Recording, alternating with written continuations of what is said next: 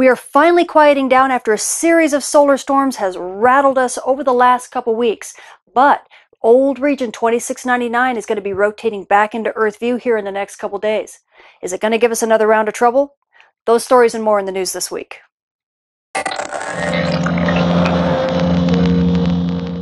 We're finally quieting down after a series of solar storms over the past couple weeks have bathed Earth in active to even minor storm conditions. It hasn't been so busy as to cause a lot of aurora down at mid-latitudes, but it has kept you aurora photographers at high latitudes pretty busy. But meanwhile, most of that is now rotated to the sun's backside. We don't have any more fast wind. It's kind of all gone. What we do have is region 2700, which has been a little bit active. It actually fired off a mini solar storm here just in the last day or so, but it most likely isn't going to cause much of a disturbance at Earth. We might get a little bit of something the beginning of next week, but likely not much to bother with. The real story, though, is that old region 2699 is going to be rotating back into Earth view here in the next couple days, and it should boost the solar flux up again. So you amateur radio operators and emergency responders, you finally can get out of poor conditions and back into marginal conditions for amateur radio propagation. Switching to our M-flare threat meter, you can see the last time region 2699 was in Earth view, it actually fired off some decent-sized solar flares, including launching a solar storm at us, which was one of those storms that we've had to contend with over the past couple weeks. But as it rotated to the sun's backside, you can see the X-ray flux here kind of diminishing and diminishing. That meant the solar flux also diminished, and it put us back down into the poor conditions for amateur radio propagation, and that's pretty much where we've stayed. Now, region 2700 has fired off a couple solar flares, but it really hasn't brightened things up enough to pop us back into marginal conditions. But this isn't going to last, because region 2699 is going to rotate back into Earth view again, and it's going to brighten our day. Switching to your solar storm conditions, you can see it's clear back from the 15th. We started to get active conditions from that series of solar storms. One of them was an eruption from region 2699 the last time it came around. And easily over those 2 weeks, we went from unsettled to active. We even bumped up to minor storm conditions on several occasions. So you aurora photographers have been extremely busy. We did get a little peekaboo aurora down at mid-latitudes, but it didn't last all that long. But pretty much everywhere else in the world at high latitudes, we got some decent aurora. Now, since then, things have settled down, and they will likely continue to settle down over the next week or so. We might get a little bit of a disturbance at the beginning of next week from that mini solar storm, but probably not. Things should continue to quiet down to normal conditions over the next week. So what else does the sun have in store for us this week? Well, this is stereo A. It's our backside monitor. You can see here's Earth, here's the sun, and here's stereo A staring at the sun from behind.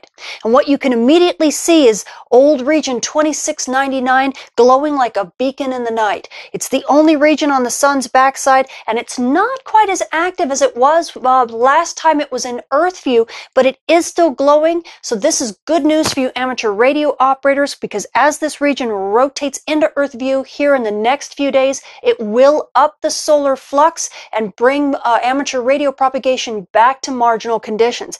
Now, what else we have is a long finger-like coronal hole that's also going to be rotating here into Earth view within the next, maybe week or so, and it will rotate into the Earth strike zone in about 10 days to 2 weeks, and we could get yet another solar storm.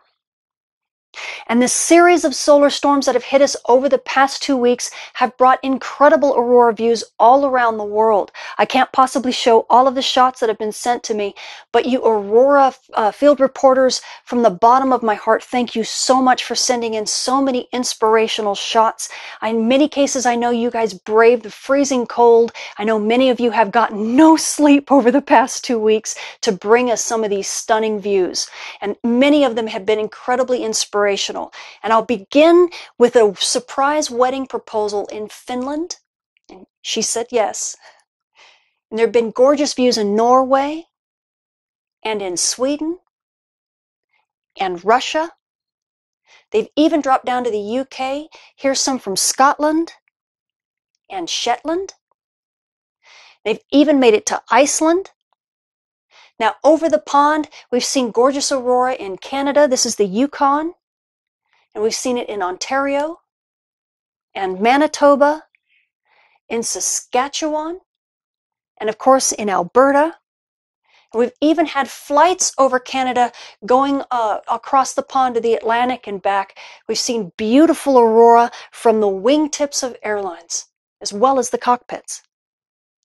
Now, the aurora even dipped down to the United States. We saw it in Maine and Minnesota, in Michigan, and even dipped down to Wisconsin. And then down south, we saw it in New Zealand and Tasmania.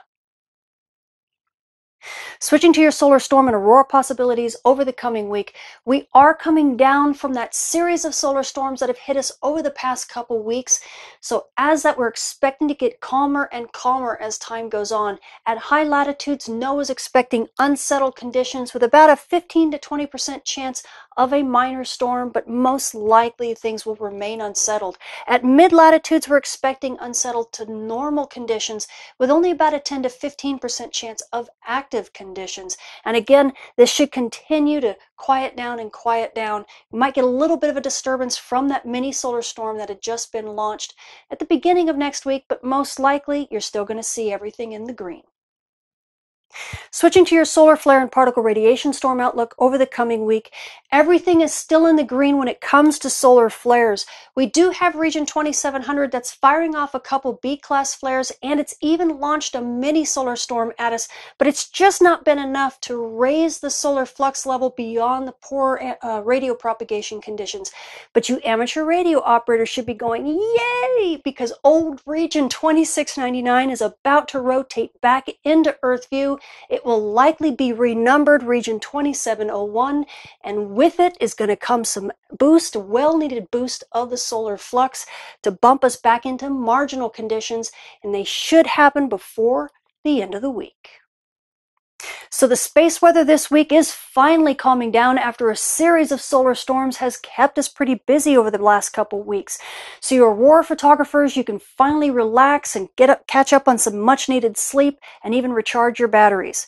Now you amateur radio operators and GPS operators, you've probably been hating life the last couple weeks with this solar storming on the night side especially, and you amateur radio operators have the added problem of poor solar flux on the day side, so radio propagation's been pretty bad. But you have something to smile about because region 2699 is rotating back into Earth view here in the next couple days, and up with it comes the solar flux. It may even switch amateur radio propagation on like a light switch, so you can enjoy some decent radio propagation over the next 2 weeks.